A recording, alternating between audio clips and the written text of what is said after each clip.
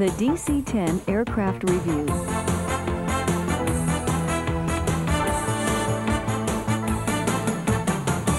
Let's start our review with normal arrival and departure procedures. Standard operating procedure requires that the first step in any door operation is to verify the status of your door. The CSD will instruct the flight attendants to disarm when the fasten seatbelt sign has been extinguished. To disarm doors 1L and 1R, move the arming lever to the disarmed position and engage the safety latch. Verify the door is disarmed by checking the girt bar lockdown indicators are blank, the door electrical control switches are illuminated, and the arming lever points to the slide disarmed placard. To disarm doors 2, 3, and 4, move the arming lever to the disarmed position and engage the safety latch. Verify the door is disarmed by checking that the girt bar lockdown indicators are blank, the door electrical control switches are illuminated, and the slide mode window reads disarmed. Walk to the opposite door and verify it is disarmed. Confirm to the CSD that your door is disarmed and cross-checked.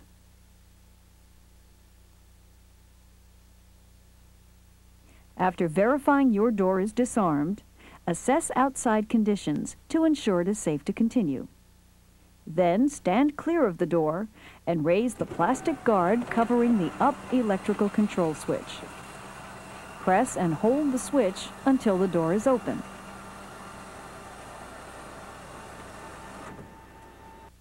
The captain will give permission to close the doors. Stand well clear of the door and raise the plastic guard covering the down electrical control switch. Press and hold the switch until the door is locked.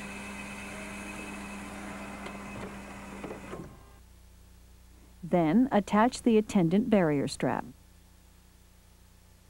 When the bridge starts to retract, the CSD will instruct the flight attendants to arm the doors.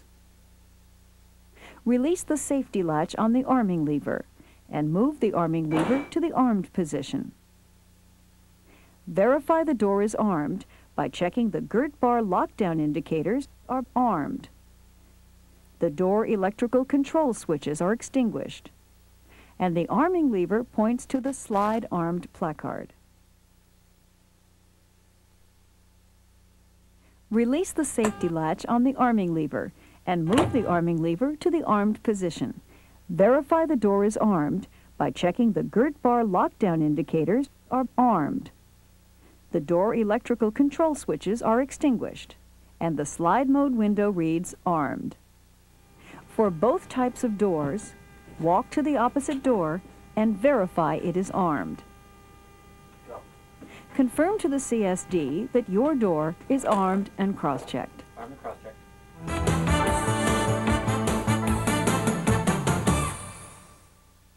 Now let's look at the location of emergency and safety equipment. We'll begin on the flight deck. Here you'll find a halon extinguisher and a fire crash axe. There is a portable oxygen bottle with smoke mask. In the upper compartment is a search mirror and protective gloves. There are also smoke goggles adjacent to each flight deck seat. For security purposes, there is a restraint kit containing scissors, tape, handcuffs, and rope.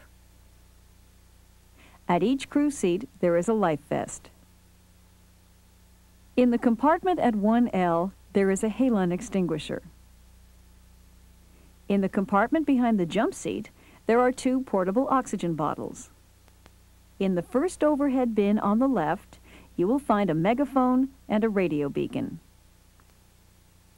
At 2L, located in the left side of the business galley, in the lower compartment there are 2 first aid kits and 8 infant life vests. In the doghouse at 2L, there are 2 portable oxygen bottles. There is also a halon extinguisher. At 3L, in the doghouse, there are 2 portable oxygen bottles. Between doors 3L and 3R, there is a closet with an equipment stowage area. Inside on the left, you will find an emergency medical kit, a first aid kit, 2 portable oxygen bottles, and the portable oxygen bottle restraint pouch. To the left is a cupboard containing 6 infant life vests. On the right side, there are 2 portable oxygen bottles, a first aid kit, and a water extinguisher. At 4L, behind the last row of seats in the center pull-out drawer, there is a halon extinguisher and a portable oxygen bottle. There are also 8 infant life vests. In the last left overhead bin, you will find a megaphone and a radio beacon. Stowed beneath the last row of passenger seats left side, there is a physician's kit. Mounted on the wall in the aft galley, there are 2 more portable oxygen bottles. There is a water extinguisher mounted on the right side forward face of the business class galley. At 2R, in the jump seat doghouse, there are 2 portable oxygen bottles, one of which has a full-face smoke mask. At the 3R jump seat in the doghouse, there are 2 portable oxygen bottles. At 4R, behind the last row of center seats in the center pull-out drawer, there is a water extinguisher. There is also a portable oxygen bottle with full-face smoke mask.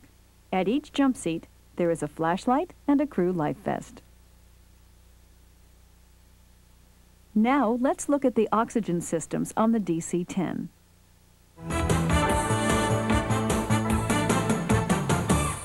The flight deck masks are clipped to hooks adjacent to each seat and are in plain view. Pull the harness on from the back of your head forward, ensuring the mask covers your nose and mouth. The passenger cabin of the DC-10 is equipped with chemical oxygen generators. Pulling on one mask releases a pin, which activates the generator to allow the flow of oxygen to all masks attached to that unit. Once started, the flow will last for approximately 12 minutes and cannot be shut off. Oxygen flow is confirmed when the indicator bar on the breather bag inflates. If a bulkhead oxygen compartment fails to open, it can be opened by sticking a sharp object into the hole and applying pressure. This also applies to the flight attendant jump seat and lavatory units.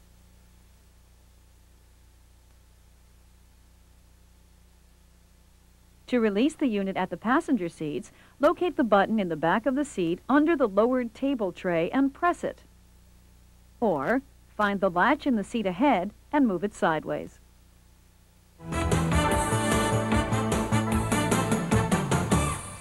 For flight attendants to contact the flight deck in an emergency, pick up the handset. Press the pilot switch at least 5 times.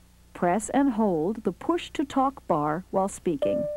Indications on the flight deck of this call are a series of at least 5 chimes. There is an evacuation signal system panel on the flight deck at 1L, 2L, and 4L. In the cabin, the system can only be activated at 2L. To initiate an evacuation at 2L, lift the plastic guard and move the toggle switch up to on. This will sound the horns at 1L, 4L, and on the flight deck. Upon hearing the signal, silence the horn and conduct the evacuation.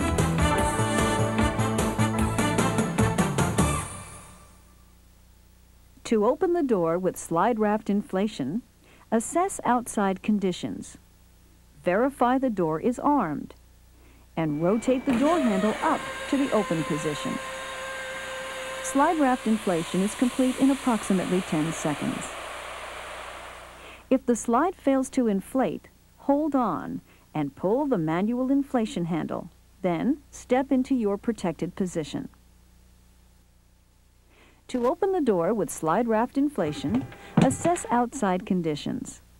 Verify the door is armed, and rotate the handle up to the open position.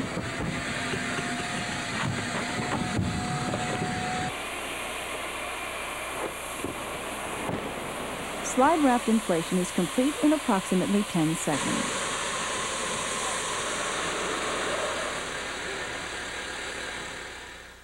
If the slide fails to inflate, hold on and pull the manual inflation handle. Then step into your protected position. At doors 3, visually check to ensure the slide raft has inflated by looking forward outside the aircraft for the luminous patches on the upper buoyancy tubes of the slide raft. If the ODI is not visible, command 2 passengers to hold passengers back while you run to the end of the ramp. Pull the second manual inflation handle on the slide raft apron. Then run back to conduct the evacuation from inside the aircraft. If you are unable to return to the aircraft, conduct the evacuation from the sentry box at the end of the ramp. Return to the aircraft as soon as practical. To open the door without slide raft inflation, assess outside conditions. Move the arming lever past disarmed to the override position and hold. Then rotate the door handle up to the open position.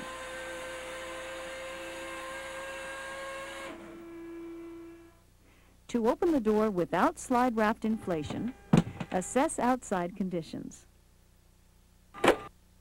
Move the arming lever past disarmed to the override position and hold. Then rotate the door handle up to the open position.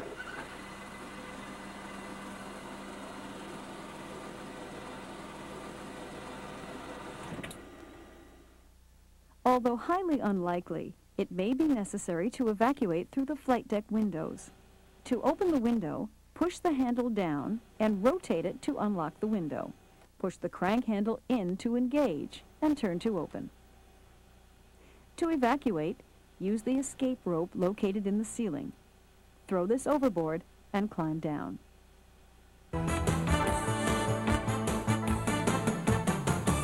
All exits may be used in a land evacuation. The responsibilities of the captain, first officer, and second officer include completing the abnormal and emergency checklist, giving the evacuation signal, assisting with the evacuation as required, and evacuating through the flight deck windows if necessary. Position 1L, the CSD, sits at the jump seat at 1L. If necessary, 1L will activate the emergency light switch, which illuminates the emergency lighting system. 1L will assess and open 1L, conduct an evacuation, and must also check the condition of the flight deck crew. 1L will evacuate themselves after removing the forward megaphone and radio beacon. Position 2L sits at the aft-facing jump seat at 2L. 2L will assess and open 2L and conduct an evacuation through 2L. 2L will evacuate themselves after removing the first aid kit. Position 2LA sits at the forward-facing jump seat at 2L. 2LA will assist with the evacuation as required. Position 3L sits at the jump seat at 3L. 3L will assess and open 3L and conduct an evacuation there. 3L will evacuate themselves after removing the first aid kit and the emergency medical kit. Position 4L sits at the jump seat at 4L. 4L will assess and open 4L and conduct an evacuation there.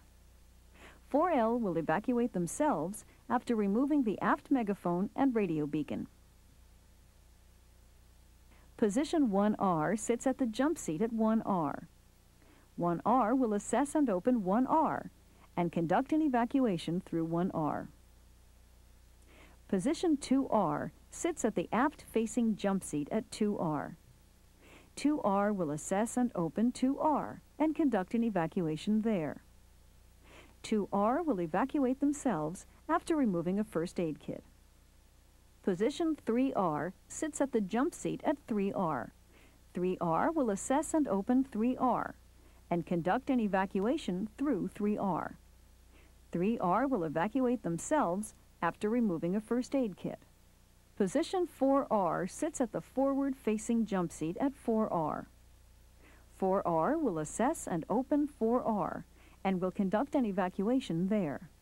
It is the responsibility of each crew member to remove their flashlight when necessary and do a thorough cabin check before evacuating.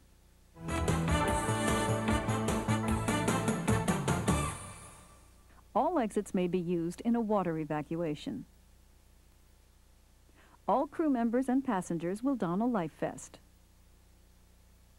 Once the water evacuation is complete, crew members will inflate their own life vests and board the slide raft. Next, detach the slide raft from the aircraft. To detach the slide raft from the aircraft, brace yourself by holding onto the slide raft while kneeling well back from the door sill. Lift the flap on the girt apron. Pull the quick release handle. As the slide raft detaches from the girt bar, it will drop to the water level.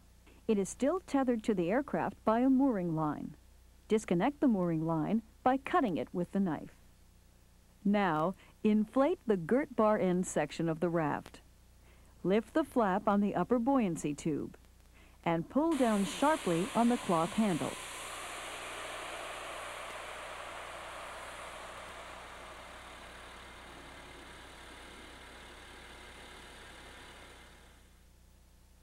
Next, you erect the canopy.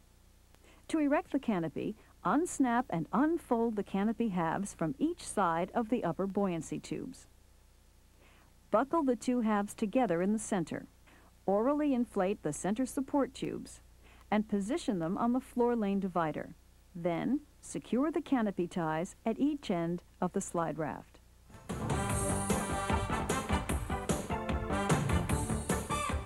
This completes the visual DC-10 aircraft review.